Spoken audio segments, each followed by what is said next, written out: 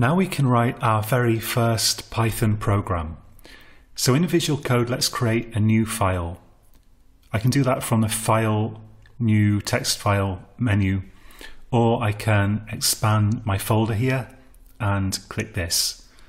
Either way, we need to call it something with a .py extension. I'm going to call this hello.py, so hello.py.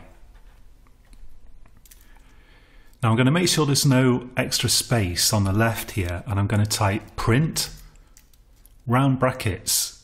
So a pair of round brackets, an open and close bracket, and inside those round brackets I'm going to put a pair of speech marks.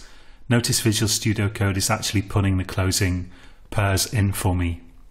And between these speech marks I'm going to type hello world or whatever text I like. Then I'm going to save this with File Save, or maybe Control S on Windows, Command S Mac, whatever you prefer. Now I need a terminal to run this. It is actually possible to run it within Visual Studio Code.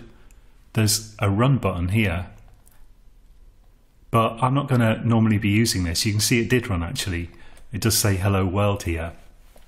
But what I'm going to do instead normally is I'm going to go to a terminal, so I can use either the console on my system or I can open a terminal from the terminal menu in Visual Studio Code. But either way, what I really need to do is make sure I've got PowerShell activated if I'm going to use that. So I'll type pwsh, and above all, make sure the Python environment is activated so we run this with the right version of Python.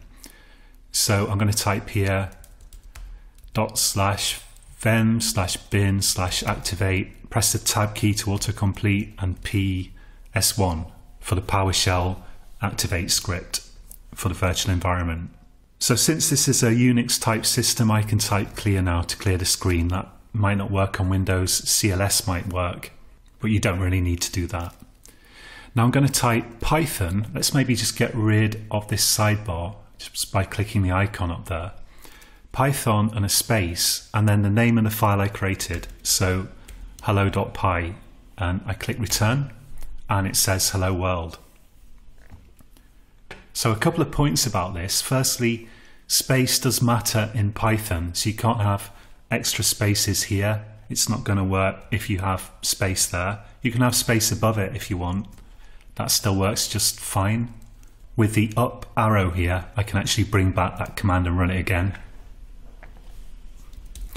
And when I type something that comes in pairs, like a round bracket or a curly bracket or a square bracket or speech marks or single quote marks, I'm usually going to type the pair before I type anything else. So notice I typed the open and the close round bracket. Then I went back and filled in the open and close speech mark, and then I went and put the text in the middle of the speech marks.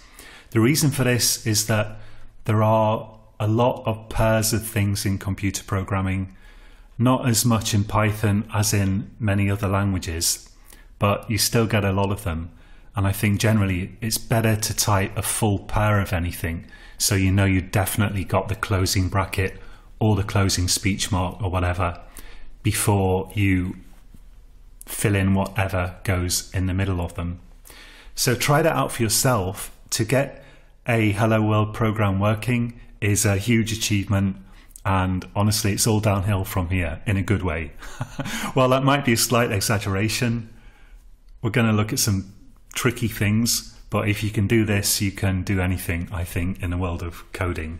This is a free video from my course Python and Machine Learning for Complete Beginners.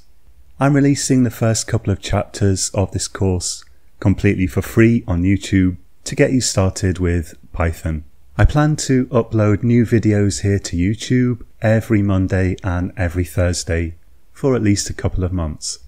If you're interested in the complete course, which teaches you Python from scratch and eventually progresses to things like creating graphical user interfaces and using neural networks, principal component analysis, cluster analysis, all that stuff, and much more besides, then you can find a link in the description or just go to this URL on the screen right here.